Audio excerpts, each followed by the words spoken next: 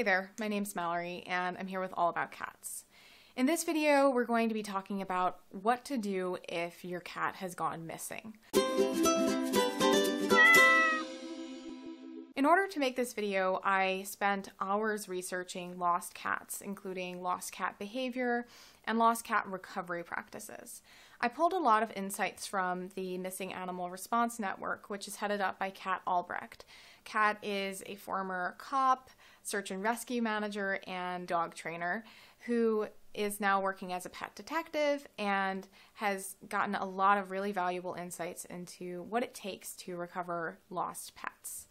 I also read multiple studies on lost cats and the best practices for finding them. And based on that research, I've identified the following steps and actions as things that everyone should be doing as soon as they realize that their cat is missing. So you can follow this roughly sequentially, but you should start doing it as soon as you realize that your cat is missing. Acting immediately and starting an aggressive physical search seems to be the best way to increase your odds of being reunited with your cat. So you want to take action as soon as possible. Of course, if your cat is currently missing and you didn't start taking these steps right away, that's fine. I'm going to be giving you an action plan so that you can start feeling a bit more in control and you'll know what to do next. So with that introduction out of the way, let's talk a little bit about feline behavior, specifically the behavior of cats who have gone missing and how that should inform your search. So first off, cats are territorial and typically they have pretty small territories. So one study found that the median distance away from home that an indoor cat who had gone missing was found was about 2 houses. So these cats really are not wandering that far. And even outdoor cats who are familiar with the outdoors and would generally roam within their territory are being found typically somewhere around 17 houses away. So with that in mind, the first thing that you should do as soon as you realize that your cat is missing is to start small. Start inside of the home. If you haven't seen your cat go out, you're going to scour your house. So you're going to want to look under the sofa, behind any curtains, look in any cracks and cubbies and nooks.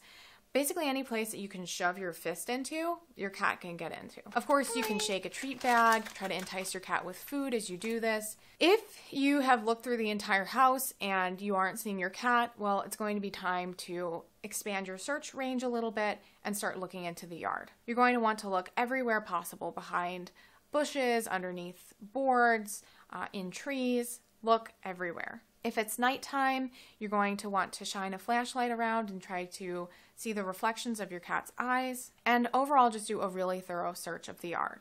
And then if you've looked all around your yard and you're still not seeing your cat, then you're going to need to start expanding your search.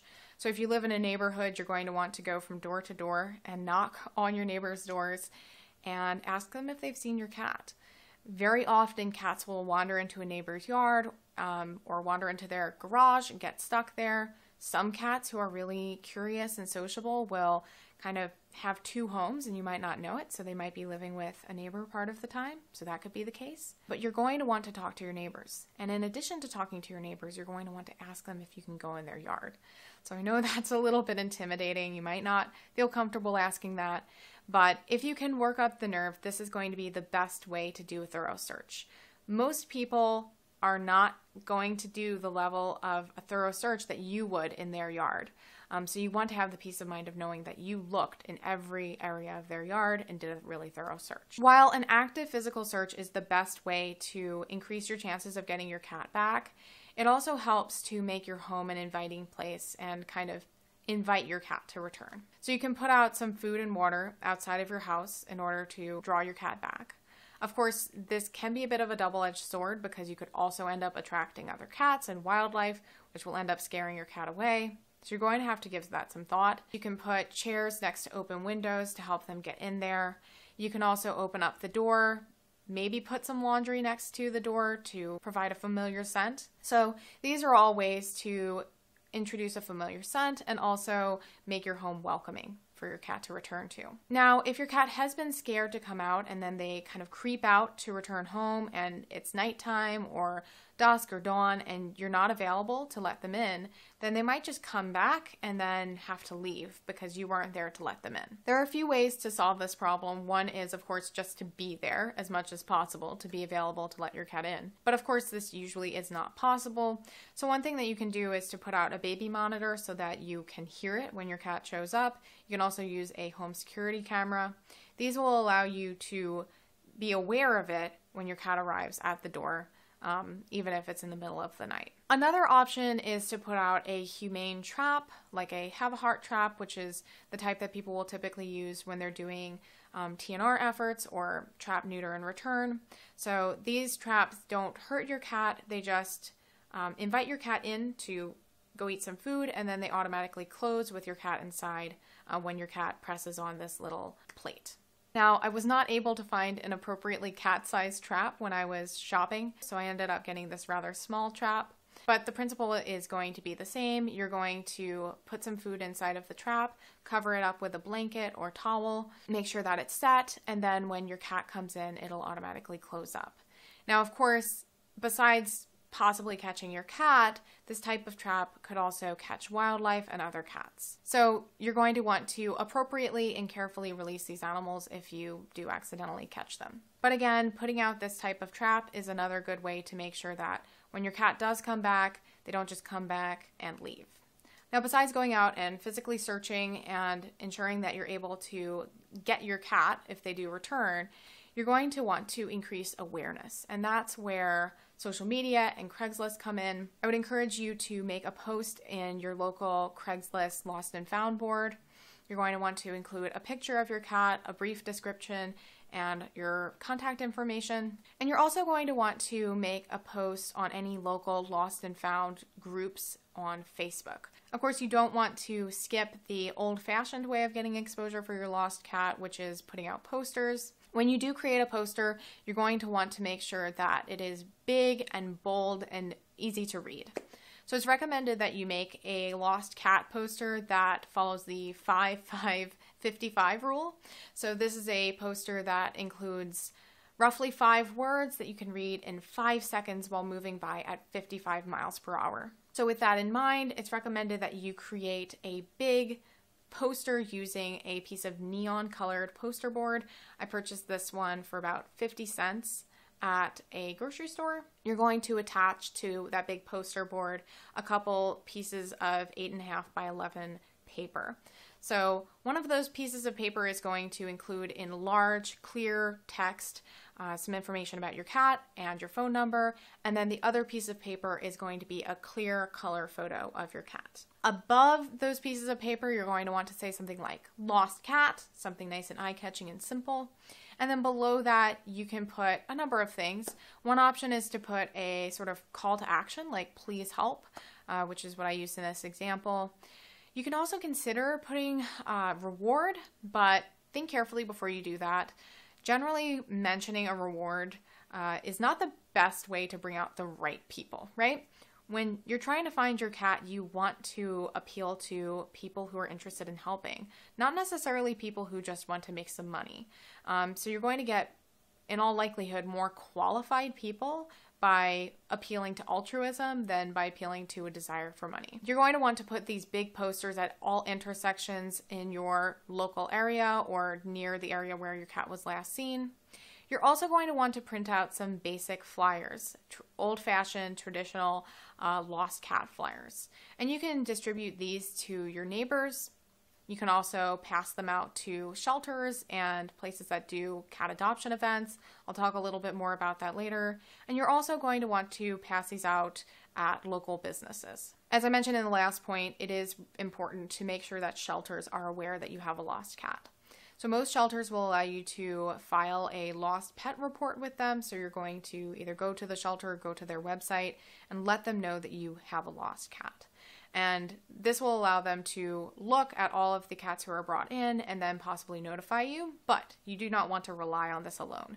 You're also going to want to religiously check the shelter website and go into the shelter somewhere between once every day and every 3 days after your cat goes missing. You're going to want to do this with all shelters in the nearest 60 miles. You don't have to go into the shelter 60 miles away, but you do want to be checking their websites. Additionally, you can use Petco's Love Lost tool. With Petco's Love Lost tool, you're going to upload a picture of your cat, and then it will use its facial recognition technology to match your cat's face with the faces of cats in found listings and shelter listings in the nearby area. It's also important at this time to make sure that your cat's microchip is up to date. So you're going to want to ensure that your cat's microchip has all of the latest contact information so that if somebody does bring your cat into a vet or shelter and has their microchip scanned, they're able to contact you. And again, you're going to want to just keep doing this. You're going to want to continually check those shelter sites, continue to go into the shelter periodically. You're also, of course, going to want to keep those posters and flyers fresh, and you're going to want to continue periodically searching around for your cat. You're going to want to keep doing everything that you can to get your cat back for at least, I would say, 2 months. One interesting study done in 2017 looked at lost cats and their recovery, and it found that the percentage of cats who were found after 2 weeks was about 33%, and that number continued to go up to about 56% after 2 months. They didn't really see that great of an increase in the percentage of cats that were found after 2 months, but it definitely showed that that number continues to go up to that 2-month point. So you definitely want to keep the search going for at least 2 months. This can be very, very draining and fatiguing. If you want someone else to help you out, one option is to hire a pet detective. So this might sound a little bit strange, but there are people out there who are trained, very experienced, and who have the equipment necessary to do a systematic, professional search for your cat. I'll put a link in the description to a directory of pet detectives in the United States. It's sorted by state, so you can see if there are any detectives in your state or who are willing to travel to your state. And you may find these people to be very helpful and give you some peace of mind knowing that someone's out there doing a professional job of looking for your cat.